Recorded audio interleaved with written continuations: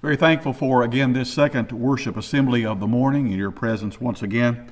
We are thankful for an invitation song we'll be singing in a moment. We just spoke of, or did sing of, a home in heaven. Oh, they tell me of a home. I want to go there. You want to go there.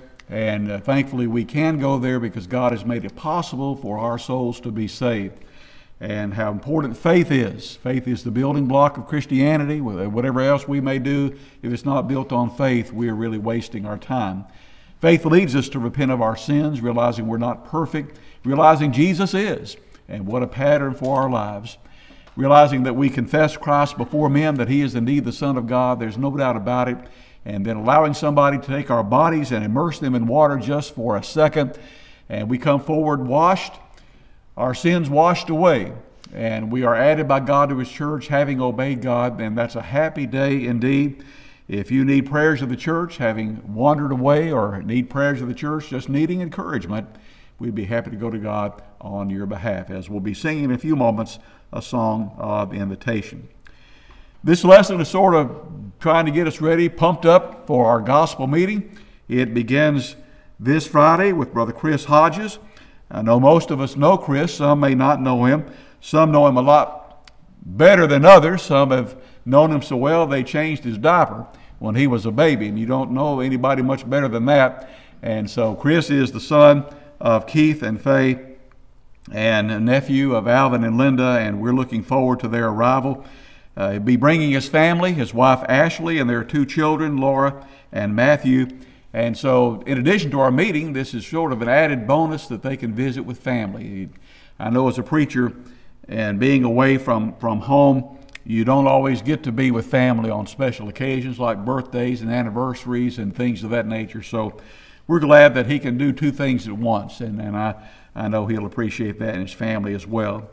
Chris is the evangelist for the Sealy Church of Christ in Sealy, Texas. Sealy is about 10 hours from here or so, just west of Houston, to sort of give you a geographical location of where he'll be coming from. Our schedule, of course, this Friday and Saturday evenings, the meeting will begin at 6:30, the meal beforehand at 5:30. I think the ladies took care of the particulars of that a moment ago in their meeting.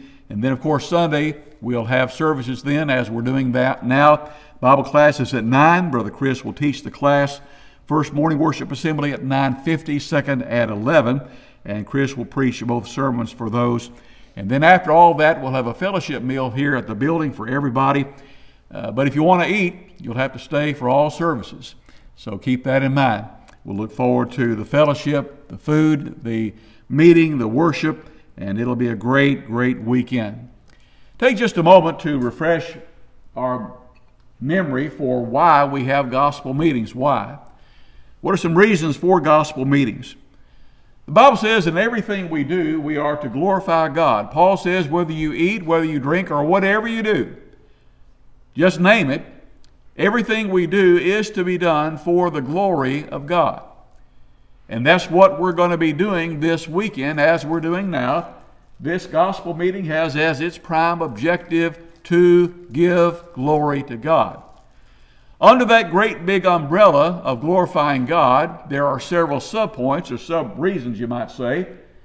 We could talk about evangelizing. We're having this meeting this weekend to evangelize, to seek and save the lost through the proclaiming of the gospel. Give an opportunity for family, friends, co-workers, classmates who've never become Christians to do so by again hearing and obeying the gospel. It has been said that mission work begins where there is one lost person. I know there are many lost people overseas, but there are many lost people right here at our back door. What a golden opportunity we have then to invite, to encourage, to again be present ourselves and bring others to this wonderful event. We have sent out several invitations already. Our Truth for Today paper, some 800 plus invitations in that.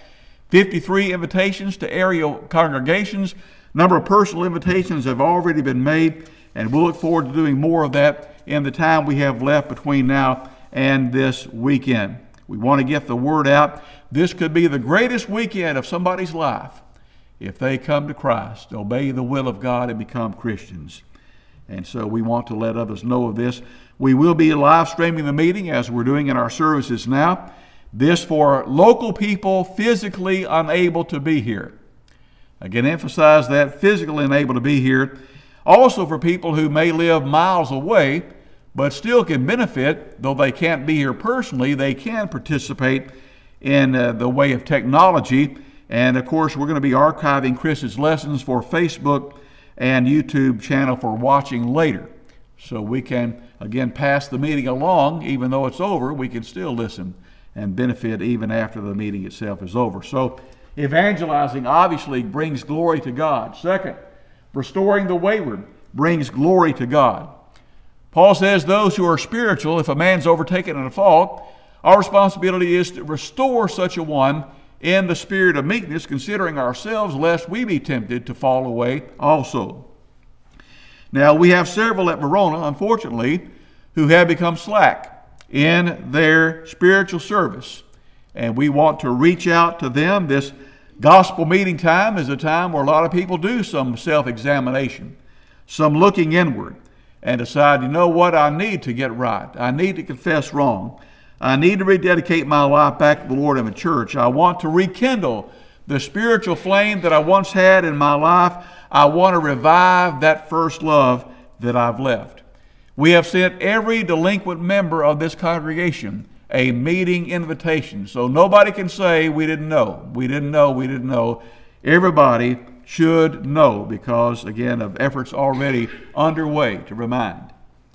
Another way to glorify God, to have a gospel meeting, is to edify or strengthen one another.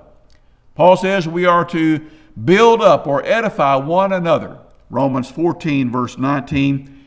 And what better time than a gospel meeting to do just that? To see one another, to see old friends, maybe make some new friends, to recharge our spiritual batteries, boost our morale, strengthen our faith, to exhort one another, as the Hebrew writer says, to love and good works. Hebrews 10, 24 and 25. And there may be several other reasons, but these are 4 reasons why we are having the gospel meeting then this weekend. Now, for our meeting to be a success, we need to realize that we have some responsibilities to bring that about. Obviously, Chris is going to do his part in preaching the Word of God. Of that, there is no doubt. And yet, we have to pull our share of the load also. For somebody to be preaching the Word of God, others need to be listening to what is preached. And that includes me and you and every one of us. This is one of the most obvious and yet at times one of the most overlooked responsibilities that we have whenever the gospel is preached. And that's the focus of our study in the time we have left this morning, considering our responsibility then to listen during our meeting. Again, Brother Chris will do his responsibility in proclaiming the Word. Will we do ours in listening to the Word that is proclaimed? Here's an outline of study. 4 brief points. We want to begin by talking about the wonder of hearing. And then the Bible speaks of 3 types of listeners. Which will we be? Third, some benefits of proper listening. We can't help but win if we listen properly is the idea. And then finally, we're going to wrap up by giving a few suggestions to help us listen better. So again, this lesson, the importance of listening, and let's just talk about, right off the bat, the wonder of hearing. Now we have sort of a graphic here of what some have called the ear and acoustic marvel. This is one of the handiworks of God in making us as human beings, the physical human beings we're talking about. And sort of a graphic may not mean much to us. We may have learned in school a little bit about the ear, the outer ear, the middle ear, and then the inner ear, as we sometimes call them, but all 3 components make up the ear and are vital to our hearing. You may have memorized in school those 3 small bones that make up the middle ear. The hammer, can't see it back there, I'm sure, the anvil and the stirrup. The hammer, the anvil, and the stirrup. We're told that the stirrup is actually the tiniest bone in the human body, smaller than a grain of rice. But try hearing without it. It's vital to hearing. We're told that the inner ear is sort of like a keyboard with 15,000 keys. We are told by those in the know that that is the number of different tones the ear is able to detect. Over 15,000 different tones. Unfortunately, as we age, our keyboard sort of declines, and I think we're aware of that. Plus, if you have inner ear problems like vertigo, then you lose your balance. So the ear is more important than just for hearing. It helps in stability and other vital needs of the body. There is a difference, and we've talked about this before, but just as a reminder, there is a difference between hearing and listening. Hearing is simply recognizing the sound of words, but sometimes we do that and don't pay attention to those words. We hear the words in one ear, out the other, as we sometimes say, but there's no processing the words in the meantime. And we've all done that. I mean, how many times did our parents tell us while we were watching a ball game, take out the trash? We may have even said, yes, I will, but really never paid attention to the words we were told, or go and do your homework, and things of that nature. Yes, I will, but we actually don't. Now, of course, we know that this issue never arises in sermons. It never happens in sermons. I mean, we digest every single word that we hear. Not a word goes by, slips by the old gray matter up here. Well, I'm being facetious, and you know that I am. I'm guilty, you're guilty, we're all guilty. Just for various reasons, sometimes because of distractions, sometimes because of other factors. But we want to do more than just hear, is my point. We want to listen. We want to listen. We want to concentrate on the words that are said. Our Lord had a lot to say about hearing. He often used this phrase, he who has ears to hear, that's most of us. He who has ears to hear, let him hear. Our Lord said that when he came to John the Baptist, Matthew 11. When he discussed or gave the parable of the sower, Matthew 13. When he gave the parable of the tares, Matthew 13. Jesus wrote 7 letters to the 7 churches of Asia, and every one of them he said something like, he who has an ear, let him hear what the Spirit says unto the churches. The point of what Jesus is emphasizing is, what I'm saying is very important. Concentrate, pay attention, listen up, as our teachers would sometimes tell us at school. On one occasion, Jesus said, take heed what you hear. With the same measure you use, it will be measured to you, and to you who hear, more will be given. Everyone has, to him will be more be given. Whoever does not have, even what he has will be taken away from him. Again, Jesus had a problem in his day that we sometimes, a lot of times, face in our day. A lot of folks just don't listen, or don't listen with a view of understanding. Ask any teacher of any school, and they have this issue as well. People sit in a classroom, and they just sit there and they look sort of dumbfounded or out of it or whatever. You can tell that they're there in the classroom, but their minds, they're out fishing or riding a bike or doing whatever. They're not attuned to really what is being said. So in our gospel meeting, and our services regularly for that matter, we want to not only hear, we want to listen. We want to engage both the ears and the mind, is our point and thrust. Our ears and the mind as the truth is taught. Now, secondly, the Bible speaks of 3 different types of listeners. 2 are not so good. Only 1 is. Which are we? Which will we be? First of all, some listeners are what the Bible calls dull of hearing. Hebrew writer addressed some in his day. He's talking about Melchizedek in Hebrews 11.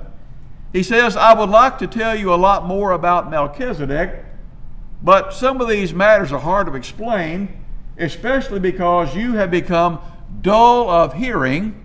The King James says that simply means you become poor listeners. I could go on and on about Melchizedek, but I might as well stop because you're not interested, is the point the writer is making. You're not wanting to understand the truth of God, and so there's no need really to go further. We don't want to be this kind of hearer or this kind of listener.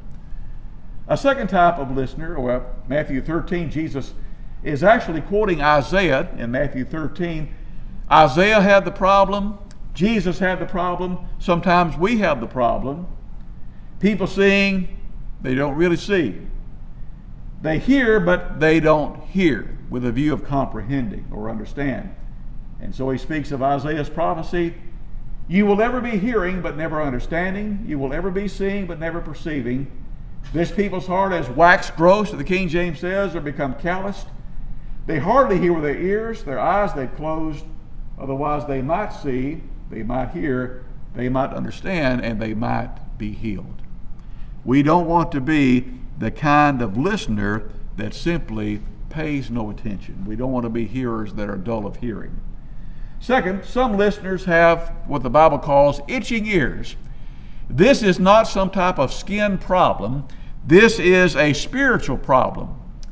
Paul addresses this in 2 Timothy chapter 4. Timothy, you need to preach the word, verse 2, because the time is coming when they will not put up with sound doctrine. After their own lust or desires shall they heap to themselves teachers. The problem is they have itching ears. They'll turn away their ears from the truth, and they'll be turned unto fables. Simply stated, if I have itching ears, I want somebody to tell me what I want to hear.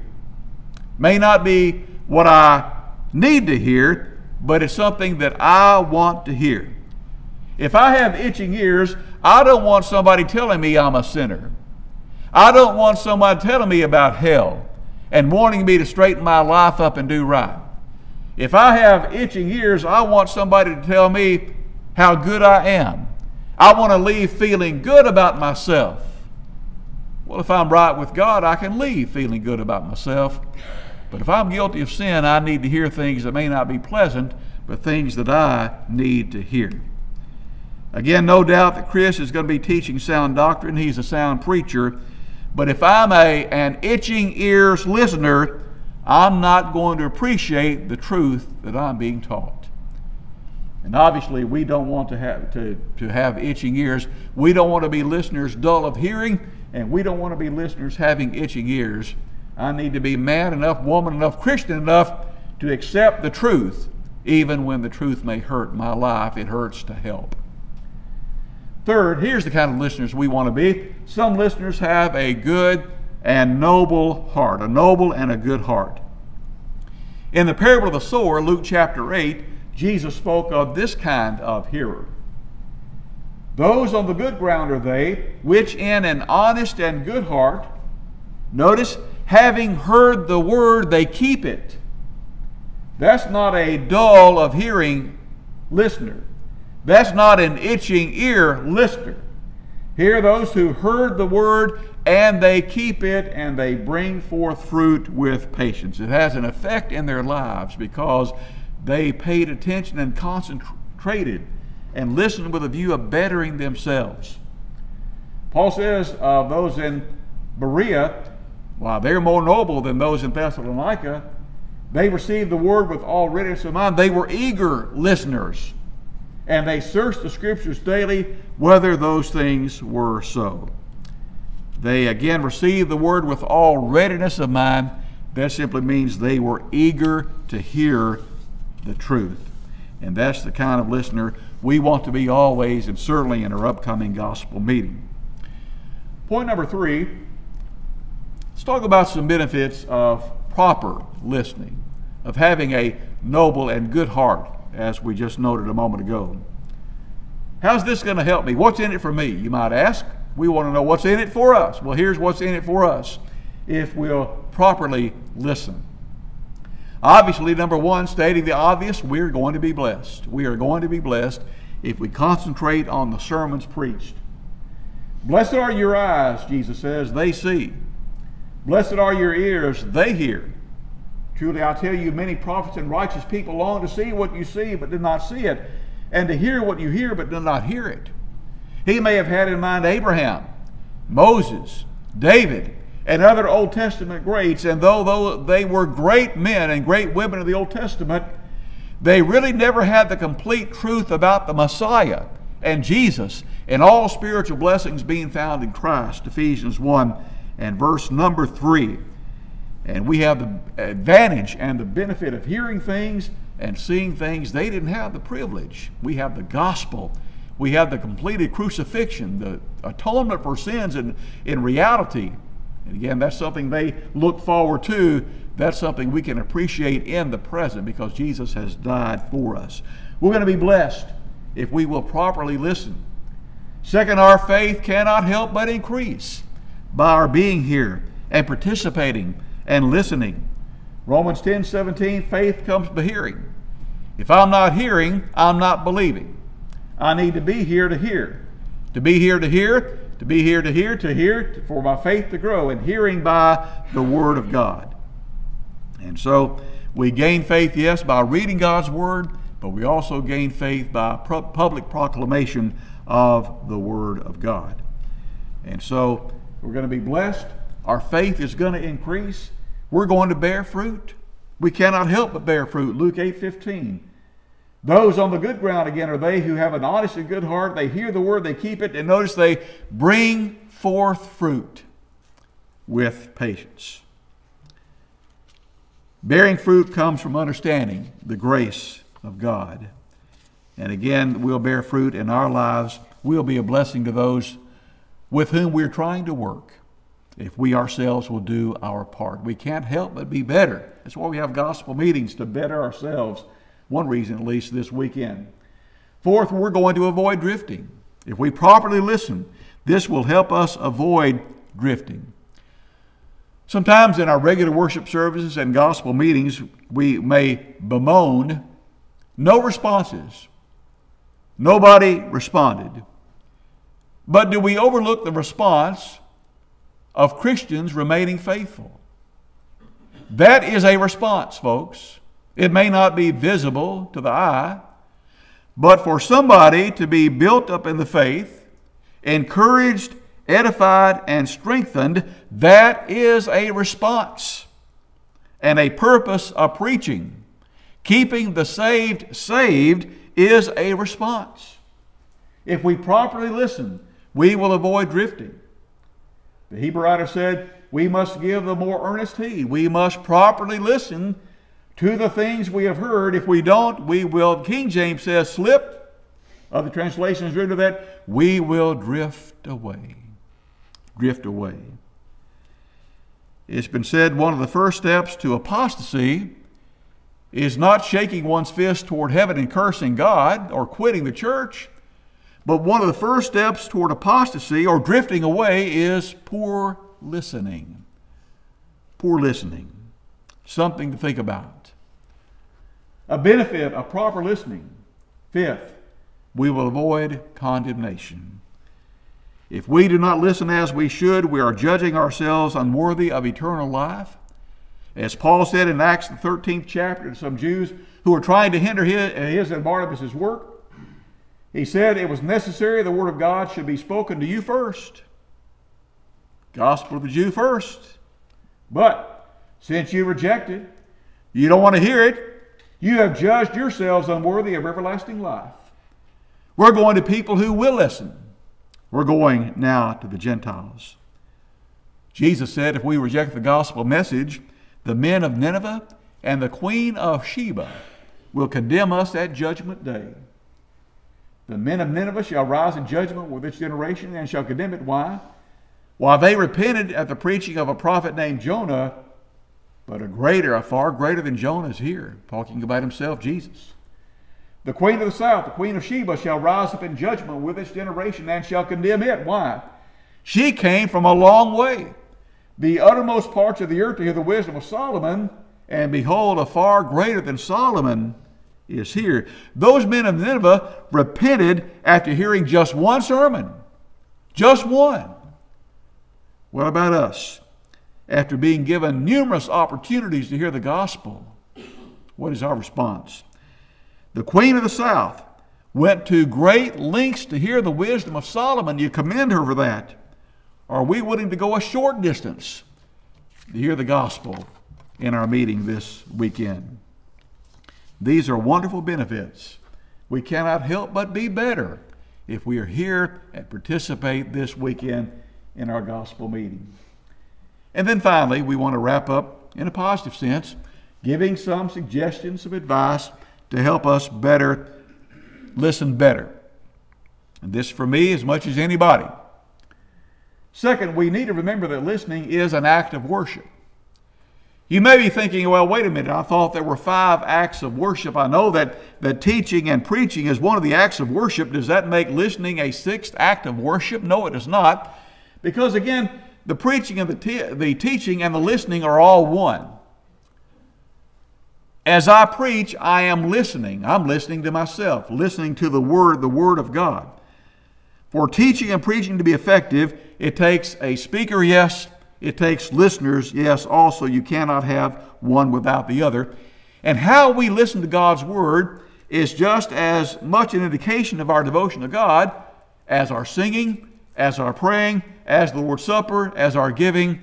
It too is a vital act of worship. How we participate whenever the Word of God is preached. We want to listen with a worshipful attitude and realize it does take effort to worship. It takes effort.